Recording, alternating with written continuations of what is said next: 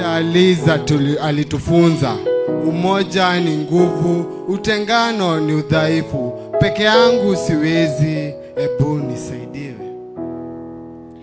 I know it's painful to accept that she is normal, but it's normal. Madam Liz, truly, she has done wonders. She was always a shoulder to lean on. She was also talking and taking us as her kids. If you knock at her door, she always opened. She advised us to be heroes and heroines. Personally, I am celebrating Liz as a legend, shujaa wa kila wakati. Discipline ilikuwa top notch kwake. Madam alikuwa stress doctor. Madam alikuwa, and still she is a mentor. Madam alikuwa source of happiness. She was God chosen. Unajua kwa nini? Wengi wetu tulikuwa headband, yani vichwa ngumu, but tukifika hapa tunapata tu tumechange all of a sudden.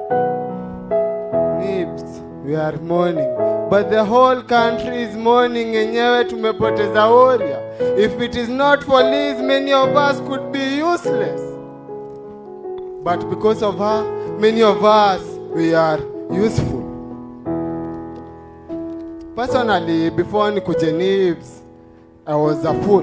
But now look at me, I'm full of brains just because of Madam Liz. Liz amefanya watu wengi wapate future. Liz amepanguza wazazi wengi machozi. Liz amefanya familia mingi zikuwe successful. Liz amefanya familia mingi zipate unga. Mimi nimekosa maneno ya kumwambia asante. If you follow Madam Liz Wanyoike footsteps, you will not be lost. Last thing I can ask you, did you love Liz? Did you love Liz? Did we love Liz? Yes, we did. Madam Liz alikuwa sensitive ikikuja ni kwa character. Every day, make sure you have a good character. Let me mention her character traits. She was loving, she was kind, she was caring, she was there for everyone. Say one word to her. Say one word to her. She was a teacher. She was a mother. She was loving. She was kind. She was... I have no word to say to her. Juu alikuwa mzuri kwa sisi wote. We loved you. But God has loved you more till we meet again. Kitu ya mwisho naweza kumbuka kwa mom alitupostia, ebu mark your Bible at Mark 11 verse 24. Inasema, whatever you ask for in a prayer, believe that you have received. Mimi leo my prayer hizi ni graduate na milango zangu zifunguke. Hakuachia hapo, akasema, may God answer all you have prayed for. Alafu akatuish, have a wonderful Sunday. Hizo ndizo maneno zake za mwisho. Kuna watu walipita hiyo post, kuna watu wali blue tick, kuna watu wali grey tick. Lakini sai, make sure umei like juu. I like what she have done to us. Come on, let us be upstanding and sing this song one more time to her. Just from your heart, you can just sing this song. You can just sing this song to her. It's been a long way without you, Mama, and I tell you all about it when I see you again. Can I hear your voices? Come a long way without you, a friend, and I tell you all about it when I see you.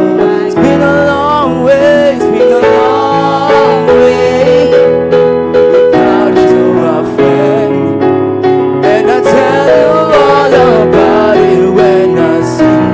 One more time, it's been a long way, it's been a long without you, Mama, without you, Mama.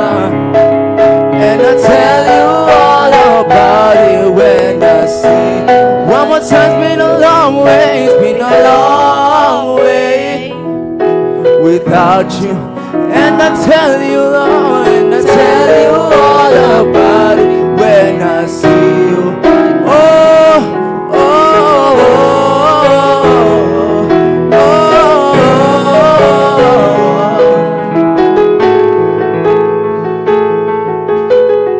oh. One more time, let's sing again. Oh, oh,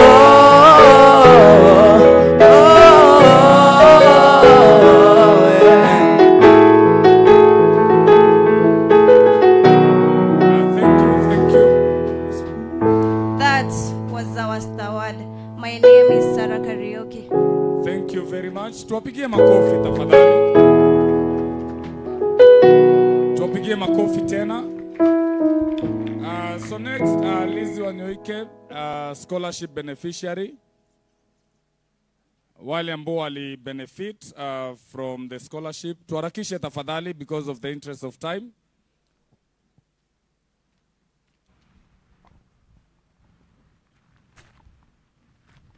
You have just 1 minute because of the interest of time.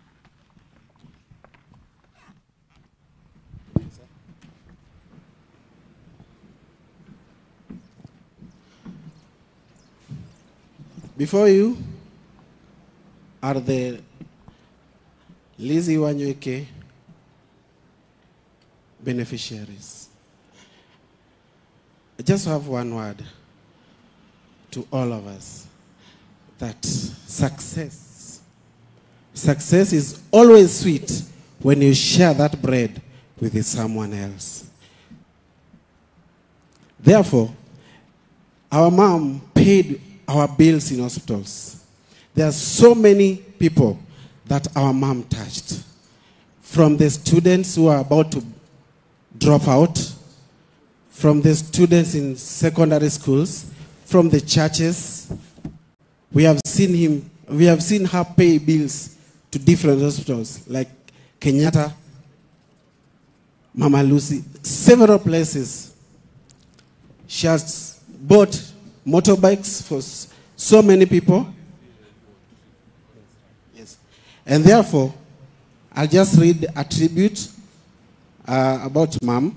As we gather in remembrance of a remarkable woman who touched our lives in immeasurable ways, we, the beneficiary of Madam Lizzie Wanyoike Foundation, come together to express our heartfelt gratitude to Madam Lizzie Wanyoike's dedication to education and our unwavering support that have paved the way for countless dreams and flourish. In tributes, we share our stories of transformation and honor of a woman whose foundation made our dedication, aspiration, businesses, lives to be a success. We are who we are today because of Madam Lizzie Wanyoike.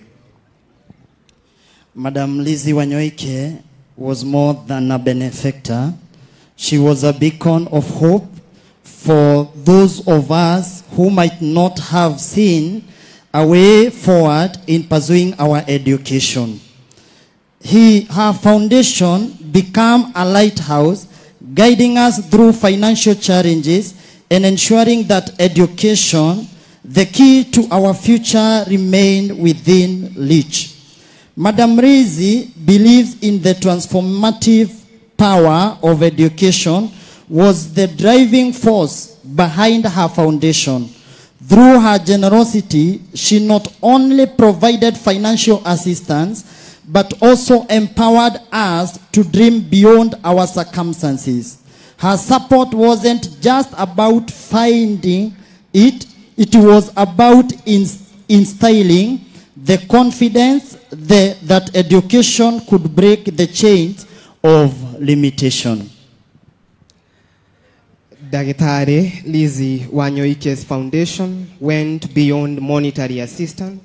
It extended a compassionate hand that lifted us during moments of doubt. Her genuine interest in our academic and personal well-being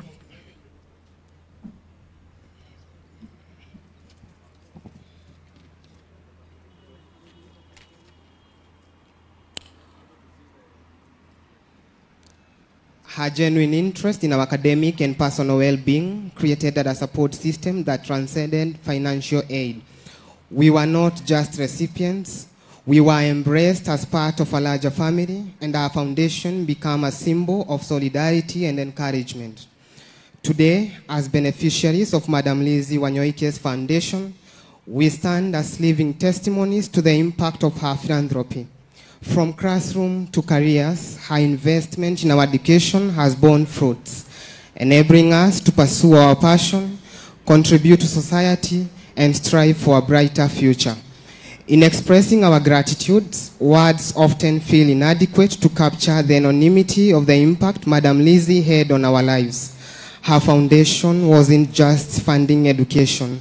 It was investing in human potential, resilience, and the belief that every student, regardless of her financial constraints, deserved the chance